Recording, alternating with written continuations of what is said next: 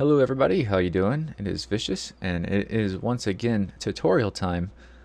Now, if you tuned in and you saw a tutorial I made just the other day showing with virtual audio cable how to connect two USB microphones to a single input so that you could use two microphones for your program and stuff.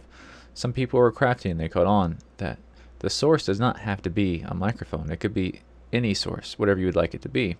So, for instance, if you would like to play music on a media player on one of those sources and then use your microphone for the other source, you could, in theory, well, not just in theory, you could literally have your music and your microphone going to the same spot, and with your recording program you could have music and microphone recorded through your microphone only, or through your virtual line I should say, which is acting as your microphone. But that is very basic. That was like the starter tutorial for virtual audio cable, and today I'm going to go ahead and step it up and take it to the next level with an advanced tutorial. Because it's advanced, I'm going to go a little bit slower, talk about details a little bit more. So I know some people hate rambling, but as a tutorial I'd rather it be slow and boring and teach you everything you need to know rather than fast and pointless. So the easiest way to make you understand what I will be showing you is to make a diagram. So I took the time to do that already. I made a nice little diagram here that I'm going to explain. We have two sources again like last time. The difference is, as you can tell from labeling, that the way that this is set up right now, one source, you plus your program will hear. The other source, the second source, only your program will hear it. So the benefit of this is with the, say, music plus microphone combo that someone might want to try out, if you have your music and your microphone forwarded to the same virtual line and you record with that, you won't hear your music, only your program will.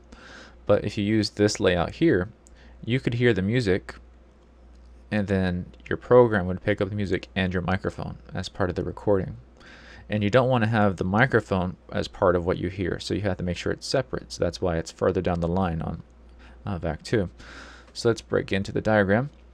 Sources, I have two again, and source examples, it could be a microphone, a media player, a line in, or just about anything else you can use as some kind of source. I'm going to pull up two examples here.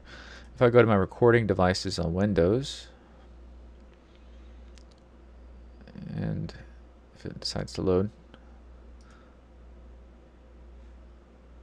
apparently it hates me right now. There it is. Okay, so my line in can be used as a source.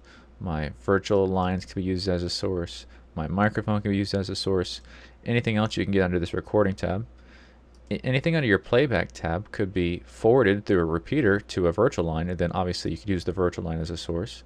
And lastly, when I say media player, some media players like Winamp or Foobar, many others, allow you to go into configuration, and if you go to your options, usually under output is where you're going to find it, you'll be able to go to configure, and instead of using primary sound driver, which is basically the same as saying Windows default, you can change it to a device manually.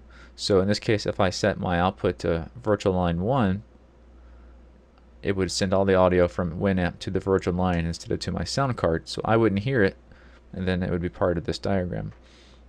Alright, so let's get started. Let's close this up. Close that up. R is the repeaters. You'll notice that there are 4 of them in here. You don't need a repeater for this section because inside of your software, like XSplit, Fraps, Mumble, TeamSpeak, Ventrillo, whatever, you're just going to set virtual line 2 as your microphone. But everything else is going to need a repeater. So what do I use this diagram for? This is actually a setup I have used. I use it for being an asshole. No, I'm just kidding. I use this for when I was recording live streams and I have a soundboard. Let me open it up real quick. Do I still have that? So many folders on my computer, I get lost.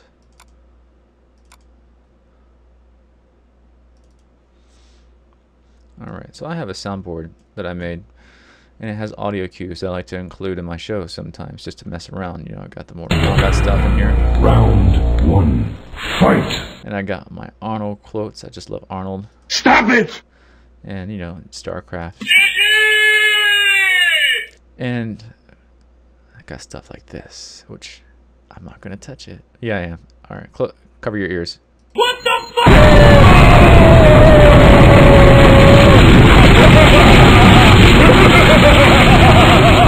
Okay, all right, I love that sound effect.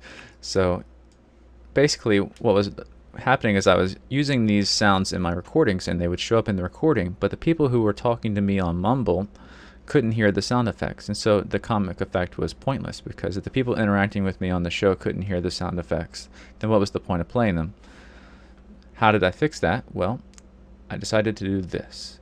As my source 1, the source that me and the software will hear, I used line in. So I'm going to grab a repeater and set that up. I'm going to choose the input as my line in, and as the output, it's going to go to virtual line 1. I would start that and had it running. Connected to the line in of my computer, by the way, is my HP touchpad, and on my HP touchpad I have that soundboard, so that, therefore when I'm inside of a game and the game is full screen, I can still just press on the touchpad buttons of my soundboard and have it play. So now the soundboard is here in virtual line 1, and it's just sitting in the abyss. What we need to do is we need to send it through a repeater to our DAC. DAC stands for digital to analog converter. In layman's terms, that means your sound card. So I'm going to choose virtual line 1, and I would send that to my headphone amplifier, my HDP. Let me go into detail about the DAC so I don't confuse anybody. Going yet again to the Windows playback devices. We'll have to wait apparently because it's slow. And we'll do it again just to see if it... Come on. There we go. Alright, so on here I have my speakers. Where are they? Here we go. Onboard audio. This is my Realtek sound card that's on my motherboard for my computer. Here is my headphone amplifier. If I had the MMX 300 plugged in on here, that would show up. Any of your sound devices are your DACs, because it takes the digital signal from your computer and it converts it to an analog signal for you to hear. So that's what the DAC is. And then right now I'm using my headphones. So now we've got a sound channel going like this from the soundboard to our headphones so we can hear it.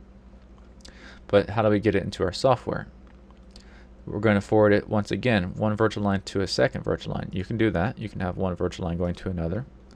And that's how we separate things. So virtual line 1 to virtual line 2. And you would start that repeater. And now we got the sound sitting in a secondary place. And this is where we're going to introduce the second source. In this case, I would always use my microphone because I'm talking to people. I'm going to pick up a fourth repeater.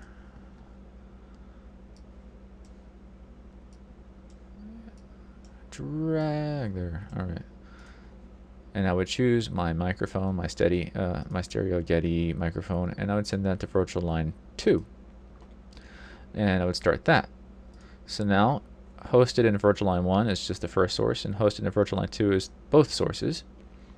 And then the last step is to go into your software. And in my case, I'm using Mumble when I'm talking to people. I'd go into configure and settings, and for the input, I would change the device from my microphone or Windows default, whatever it says in there, and I would change it to virtual line 2. In doing that, everything would be set up in such a way that now anybody on the voice client with me would be able to hear the soundboard and still hear me talk. And I would not hear me talk because the microphone is not connected to this first section, which is going to my headphones, and everyone's a happy person. I think that you seeing this will open up ideas for you so that you can use virtual audio cable in other advanced ways. Some of the other things I've seen people trying to do, again, the XSplit community forums, is they like to have music when they're doing a live stream, but one of two things. Either they don't want people to hear the music because it's their music choice and they don't want to, have other people listening to their music in case they don't like it. Or two, they want to force people to listen to music, but they don't want to hear the music because it disturbs them when they're gaming. So you can think of creative ways with virtual audio cable to separate two sources like this so that you hear one and the program or the people hear the other, and therefore you can achieve easily things like having only your audience hear your music and you don't, or vice versa, only you hear the music and the audience doesn't. So hopefully the advanced tutorial opened up some eyes, kind of gave you some ideas of how deep you can go with this program. If you need more assistance, if you need more tutorials, then let me know and I'll see what I can do for you. But I think that's going to close it off for today. Hope you guys found it useful, and I'll see you in the next videos.